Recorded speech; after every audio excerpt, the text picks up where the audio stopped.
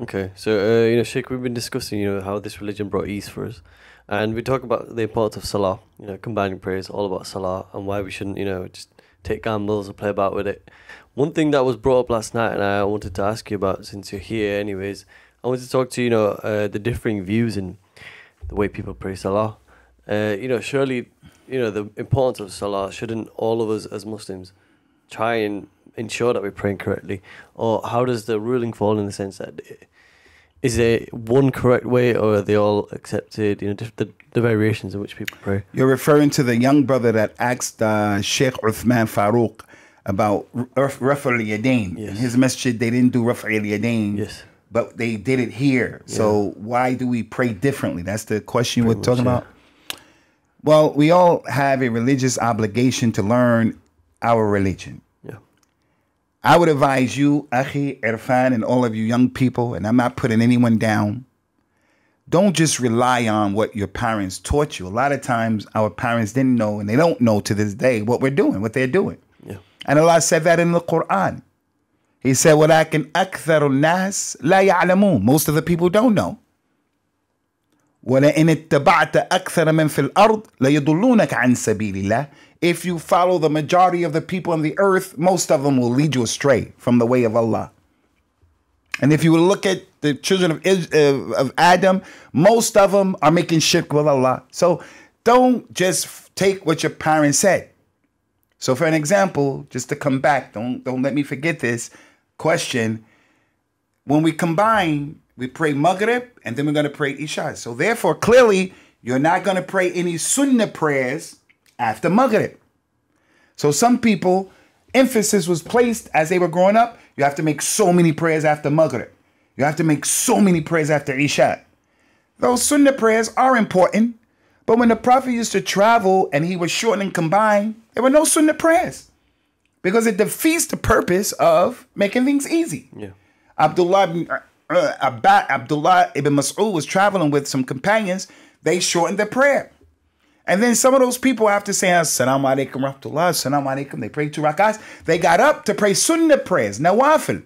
Abdullah ibn Mas'ud said, what are you doing? They said, we're going to do the Sunnah. He said, there are no Sunnah prayers. We shorten as a rahmah from Allah. So you don't have to do those extra prayers. So when Prophet Muhammad used to travel, the only Sunnah prayers he did was 2 rakats of Fajr and 1 witr. He didn't do Qiyam al-Layl. He didn't do the prayer before Dhuhr, after Dhuhr, before Asr. He didn't do any of those prayers. Yeah. He didn't do any of those prayers. He just did 2 rakats of Fajr and 1 of Witr. Yeah. So now, in this issue about learning how to pray and all of these things of this nature, I say go back and start afresh so that you can learn. And your prayer is just not the prayer. This is what my father taught me. So you don't know Raf' al-Yadayn. And Imam al-Bukhari wrote a book called Kitab Raf' al-Yadayn, the book of the permissibility of raising your hands in prayer in 4 different situations. And he brought all of the hadith of the companions who said Prophet Muhammad did that. But now I come to the religion, and I was with Pakistanis when I came to the religion, and they didn't do Raf' al-Yadayn. But as I grew in Islam, I saw this was in the religion. Then I was asking the people who were teaching me. They said, we don't do that. I said, why? Why? Aren't we supposed to? They said, yeah, but we don't do that. That's not our madhab. I'm not against your madhab, but I'm supposed to be following Prophet Muhammad sallallahu alaihi wasallam. So to answer the question, listen to this. Allah mentioned in the Quran, لَقَدْ كَانَ لَكُمْ فِي رَسُولِ اللَّهِ أُسْوَةٌ حَسَنَةٌ. You have a perfect example in Prophet Muhammad sallallahu alaihi wasallam. He's an example to be a father, a brother, a friend, a statesman, an orator, a da'i giving dawah. So we should follow him. Allah Ta'ala mentioned in the Quran, اتَّبِعُوا مَا أُنزِلَ إِلَيْكُم مِّن رَبِّكُمْ وَلَا تَتَّبِعُوا مِن دُونِهِ أَوْلِيَاءَ. Follow what was revealed to you by your Lord, the Quran and the Sunnah. And don't follow your leaders, this Imam. Follow the Nabi sallallahu alaihi wasallam. As for the hadith, Prophet Muhammad said, if لو كان أخي موسى حيا واتبعتموه وتركتموني لضللتم ضلالا بعيدا. if my brother Musa came back and he was alive, and you people chose to follow Musa, and you leave me, you will go astray. And Musa is one of the 5 major messengers.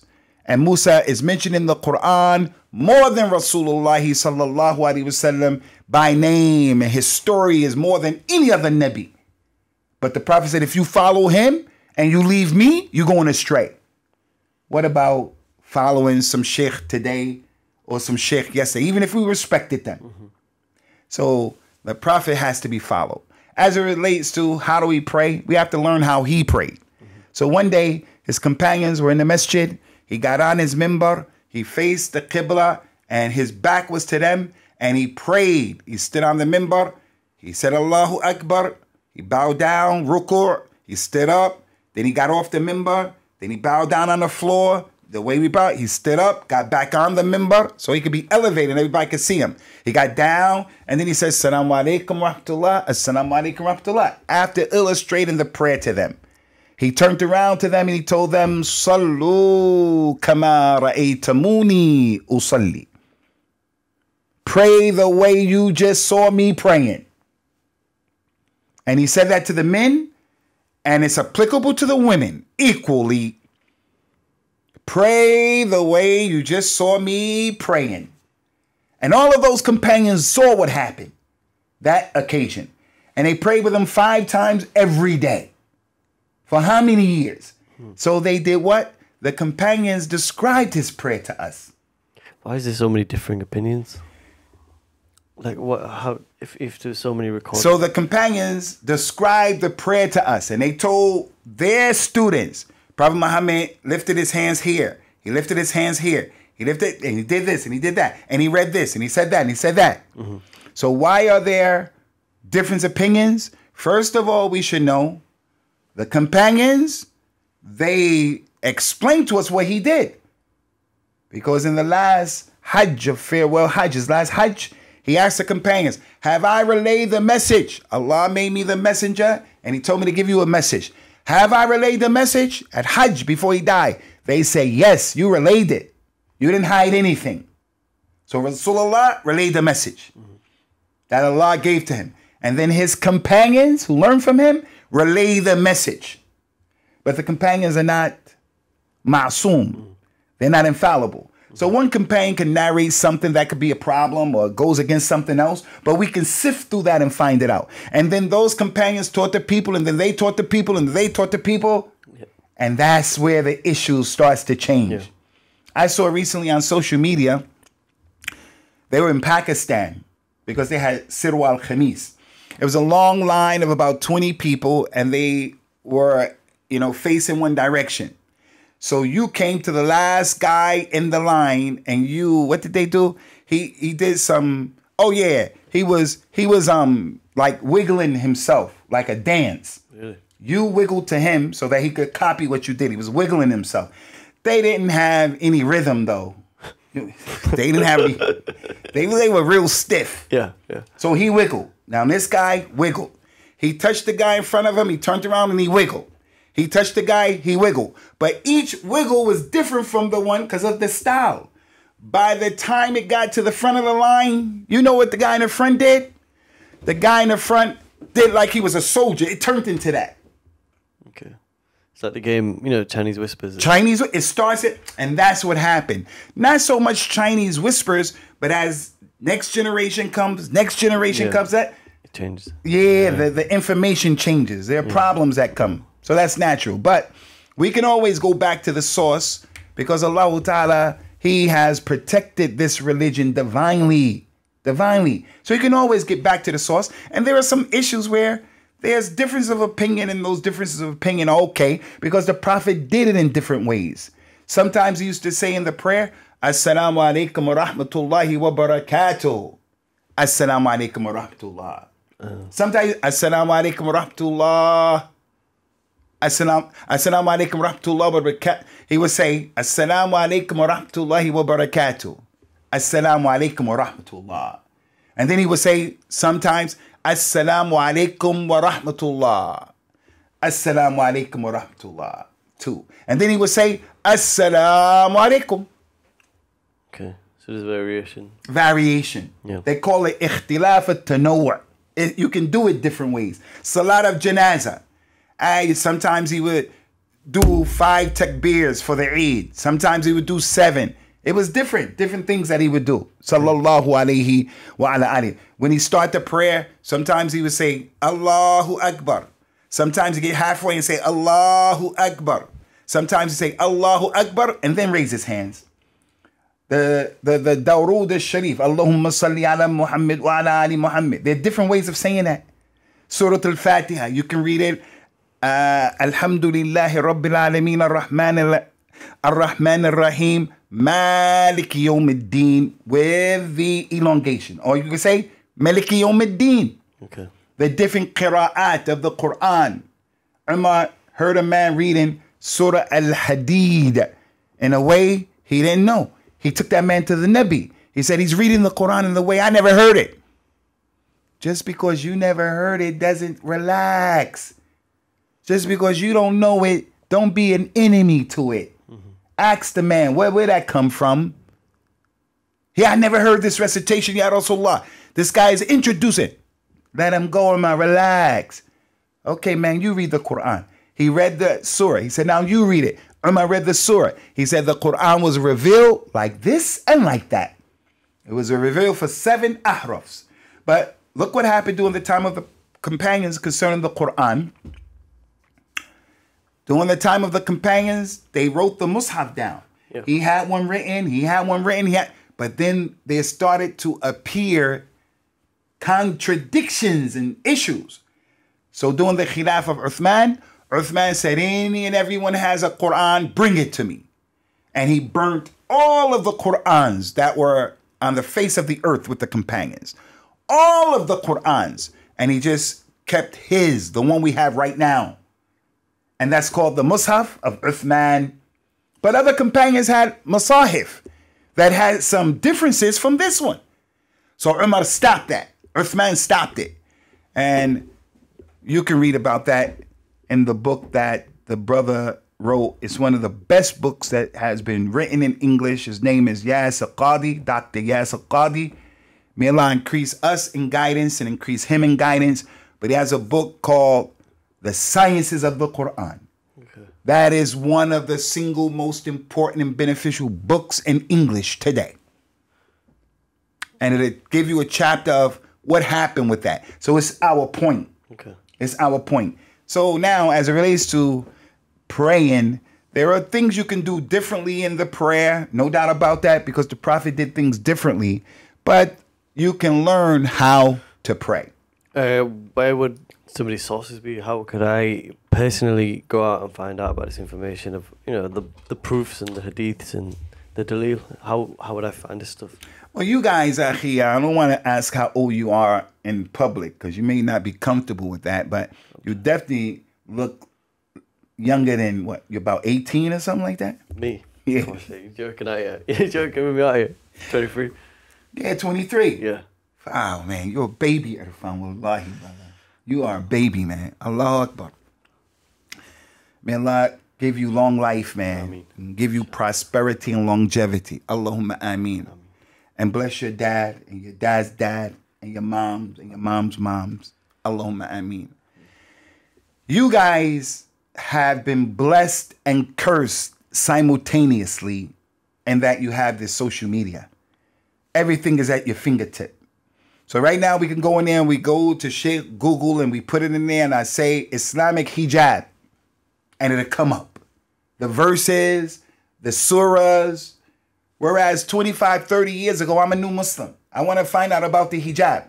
I have to go to the table of context in the Quran that's been translated in English by Yusuf Ali. Muhammad Yusuf Ali. May Allah forgive him. Put him in Jannah. But that translation was a problem. The translation, it was the Queen's English. We don't talk like that. Oh ye, oh far out thou, oh Juliet with Romeo. Is to talk like that. We don't talk like that. But his commentary was a problem.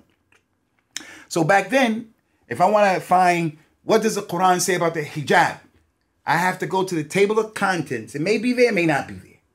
What I'm looking for. I want to look for something about the Dajjal. I go to no Dajjal in there because Dajjal is not mentioned in the Quran like that. But if you go to Sheikh, Google the woman's hijab, and you're going to get a lot of information. Too much. It's a good point. And that's why I say to you guys, whenever you research something on the internet, you should always put the hijab according to the Quran and the Sunnah. Okay. Make sure you put that term in there. Salat according to the Quran and the Sunnah. You have to put that condition because now you're going to reduce the research. And you're going to get people who it's their business. Anytime they post, they are posting things the way we talk. We try to talk and educate by giving them proofs, not just talking out of the side of our necks. Guy get up there, he been talking 30 minutes in the khutbah, 15 minutes for khutbah. You don't hear a single ayat. You don't hear a single hadith. He's just talking his story. And then I went over there and the sheikh went over there. Then we ate ice cream and the ice cream fell on the floor. And we saw these ants. They congregated around the ice cream. So the sheikh didn't want to kill the ants. He was merciful to that. Man, I ain't trying to hear that story about you shaking the ants in the ice cream cone. I ain't trying to hear that. Yeah. So go to Google and say, according to the understanding of the Salaf, jihad. If you put jihad in how to make jihad, you'll get ISIS, Boko Haram, everything will come. Good and bad. You'll get the everything. No. Jihad according to the understanding of the companions. And then that shrinks the information and causes you to zoom right into what the issue is with the proofs. So wallahi, brother, you guys, you shabab, you guys in a position to really learn your deen. Learn your deen. But the best way is to, find someone who knows what he's talking about and do it the old traditional way. And go to the masjid and learn from that brother. Learn from that sister. They know how to read the Quran. They know about fiqh. They know about this. Then you make the time and the sacrifice to go and learn. That's the traditional way. Because if you read on your own, even from the internet and books, if you read like that on your own, then you're going to make a lot of mistakes. Which is bound to happen. But, we talked about that brother last night, Sheikh, just quickly. No, take your time, my brother. You said he's from, the brother that asked the question. Surely at the masjid that he's at, possibly he's never been taught that. So if he goes to a person of knowledge that he knows, he probably won't get relayed that information that we were talking about last night. So what should someone do in that situation? Just branch out maybe? Or that's why it's really important for us to stay on top of our prayer. Because when you pray and you make dua, ihdina as-sirat al-mustaqim. And then at the end we say, Ameen. You're asking Allah, guide me to the straight. I don't want to be astray. When I accepted Islam, I was a non-Muslim. And without making dua, actually I did make dua. I remember I was a non-Muslim and I made sajda. Turned out I wasn't praying towards the east. I didn't make sajda. I just was in a place mentally where I needed guidance. Yeah. My life was jacked up with the violence and the stuff that was going on. And I had enough. Every time I tried to get out, they wanted to pull me back in. And I had enough. So I fell down to the ground. And what was prostration? Was it the correct prostration? With my heels together as the Prophet used to prostrate? 7 body parts on the ground? He told the people, pray 7 body parts on the ground. Your head and your nose, 1. Your 2 hands, 3. Your 2 knees, 5. And the tips of your toes. And his heels used to be together. That was his prostration. I didn't do that prostration. I just was on the ground. Yeah. And I said, oh God, please help me. Guide me to what is true. Allah guided me to Islam. I became a Muslim. I'm reading Ihdina Sirat. When I was a Muslim, I didn't know what I was doing. I would pray and I'm just doing what the man doing next to me. I didn't feel it. But I had to make it my business. I'm making dua. Oh Allah, I don't want to be confused. Pakistanis are telling me one thing. The Arabs are telling me another thing. The Africans are telling me another thing. Every ethnic group of people are telling me something else. And I was like confused. And I asked Allah, Allah, open up the door for me. And then I got an opportunity to go to Medina. And then when I went to Medina, I learned the language first. And once I learned the language, I was in a position where now I can go to the source myself. and understand better and understand more. And it was a work in progress. I just can't go to the Quran and read on my own. I still have to look at the tafsir. Yeah. But it's all in Arabic. The Sheikh is in Arabic. And so I begin to develop. So now I think I'm in a position where I can listen to an issue, and for the most part I can understand. But there's some issues till today. They're bigger than me. I'm not giving people my opinion. I don't know what Bitcoin is. I don't know what that is. I say, go ask Dr. Sheikh Ahsan Hanif. His forte is fiqh. That's not my forte. You see what I'm saying? So I say it is a challenge when you're young and you don't know what to do. It's important. If you're not praying, then your sila, your connection with Allah is cut. And Allah sends you astray. But Allah doesn't break his promise. He promised us, if you do the right thing, وَمَن يَتَّقِ اللَّهِ يَجْعَلْ لَهُ مَخْرَجًا وَيَرْزُقْهُ مِنْ حَيْثُ لَا يَحْتَسِبْ. Anyone who has taqwa of Allah, Allah will make a way out for you of your problem and provide for you where you don't know. Another ayah said, verily those people who make efforts in our cause, those people make jihad, they make efforts. You try to learn, Allah will guide you. The hadith said, O son of Adam, Allah said, hadith Qudsi, O son of Adam, if you come to me walking, I'll come to you running. Meaning you make an effort, just make the effort. And Allah will give you the means and the ways, like Maryam. Maryam had the baby, she dropped her baby, she just had childbirth, she's done. Some women, after praying, they can't even walk. They're disoriented, they're in a lot, they can't walk. The nurse has to get her out of the bed. And they have to help her. Maryam had a baby by herself. And Allah told her, the angel told her, shake the tree and dates will fall down. You and I together are not going to shake a tree of dates, a nakhl, and the dates come down. It's too strong. That's one woman. She shook the tree and the dates came down.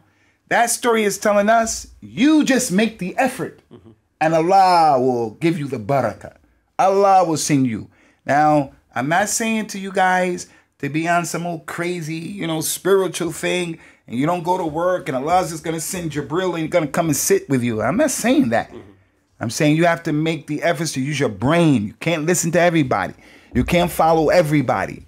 You have to fact check what people are saying. Like now I'm talking to you. Anything I say, fact check it. This is what we tell the students in our class. While I'm talking, fact check, except doing Jummah. I'm talking, giving a lesson. I said the hadith is Bukhari and Muslim. Fact check. Because some people, they lie. They tell you that a fabricated hadith is a lie. It's inside Bukhari and Muslim. Prophet Muhammad says, sallallahu alaihi wasallam, that Abu Hanifa is the greatest scholar and that Al-Imam Al-Shafi'i is a shaitan. They're hadith like that. They lie. That's quite worrying. Yeah, so keep your religion together, and people who you trust. Don't always be of those people who just, you just think you're masjid and you just with that one sheikh, and you'll never know how much your sheikh knows, how much he really knows, until you go to someone else and you start listening to him and comparing what he's telling you to what your sheikh says. Then you can determine, yes, my sheikh knew. My sheikh is more knowledgeable than him. Or, man, this guy has exposed and revealed the reality of my sheikh. My sheikh is a hocus pocus charlatan, lying. Sheikh, brother came to me yesterday after the talk. He came to me and said, Sheikh, he said, yeah, Sheikh. And he looked anxious. And if he's watching this, I'm not going to say who he is. He said, I'm in the middle of taking exams. And I have a brother who's incarcerated right here in Leeds. He said, and I could see he was a nervous brother. He said, can you teach me a dua that I could tell my mother, and me and my mother can make that dua and get my brother out of prison. Get him out of prison and cause me to pass the test. He goes to the sheikh, and the sheikh says, yeah, I know the dua, Surah Al-Fatiha. That's why it's called Al-Fatiha, the opening. Al-Fatiha is a dua, and it will open up the way. Yeah, sheikh, where you get that from? Who told you Surah Al-Fatiha will get a man out of prison? Because it's the opening, it's the key. Well, what are you talking about? But that brother is so in need and so desperate that he just hears that. He goes to another sheikh, and the sheikh says, yeah, there are some du'as that you can make. And he teaches them du'as of the sunnah that are real. Like the dua that takes anxiety off of you. Yeah. Those kind of du'as. But not that hocus pocus dua. I lost my keys. Sheikh, how do I find my keys? The word for find in Arabic is wajada. Wajada. He found it. So we have this name Wajid. Everybody, you have a relative Wajid? You heard that name before, right? I've never met Wajid. Wajid is a popular Asian name. It means the one who found something. So the Sheikh says, sit in a dark room, put some incense on, and say, Wajid, ya Wajid, Wajid, ya Wajid, Wajid, ya Wajid. Say that 100,000 times. And he goes and does that. Hoping to find the Hoping because the Sheikh said. But he's supposed to say, okay, Sheikh, but where do you get that from? The Sheikh says to you, how dare you ask me where? You should be in front of me the way a dead person is in front of the one who's going to wash him. The Sheikh washes the dead person and the dead person is just there. He's not going to open his eyes and say, Sheikh, don't scrub too hard. Just be quiet and listen. That's not our deen. Then you hear the man say to Abdullah ibn Abbas, Ya Abdullah ibn Abbas, why did the Prophet sallallahu alaihi wasallam combine between Dhuhr and Asr and Maghrib? Why did he ask? Because they wanted to know more. So that's basically it. You have to know more to pass it on, don't they? That's how it works. Yeah, we can ask people, but we can't ask in the way of, why did Allah tell us to pray? Why did Allah tell me to wear hijab? Why do I have to give zakat? You can't ask in that way. The why of an i'tirad. It's the why of the Yahud, Bani Israel, Surah Al-Baqarah. And Allah ya'murukum an tadhbahu baqarah. Allah tells you, slaughter a cow. And then they said to Musa, what color cow? How is the cow? How big is the cow? What day should we slaughter? And they started asking questions until they had to slaughter the best cow. Had they just went and slaughtered a cow, it would have been easy. But they kept asking questions, it became difficult. So the Prophet told our community, sallallahu alayhi wasallam, dhuruni ma taraktukum. Leave me when I leave you. You ask me a question, I answer it. Don't go too deep. For verily what destroyed the people who came before you is their excessive questioning of their prophets and their ikhtilaf. Prophet Muhammad came out and said, Allah said we have to make Hajj this year. It's wajib. 8th year, 9th year of the Hijrah. You have to make Hajj now. Previous to that, it wasn't wajib. A man said, Ya Rasulullah, do we have to make it every year? He became angry. He said, Da'uni ma taraktukum. Leave me as long I said, if you ask me, you're going to make me say yes. And then it becomes wajib upon you. You can't do it. And the worst person is the one who asks about something. It wasn't haram. Then it becomes haram because of his excessive asking. So we have to be his excessive asking. I have to do that because my wife always tells me, I know you're African American and you guys grew up pronouncing things, the way you do, like asking. Instead of saying asking, we say, no, go ask your mom. Go ask your mom. My wife say, axe. You're going to cut him with the axe. I said, come on, man. You know what I'm talking about. Relax. Fall back with that. But she's correct. I have to take the advice. That's the haqq. It's the property of the believer. Okay, I believe that should do it for now, Sheikh. Alhamdulillah, it's been a long episode. And inshallah, some of our viewers, take this advice about understanding the ease within the religion. Yes. Shukran for having ease on me, man. That's an hour's time.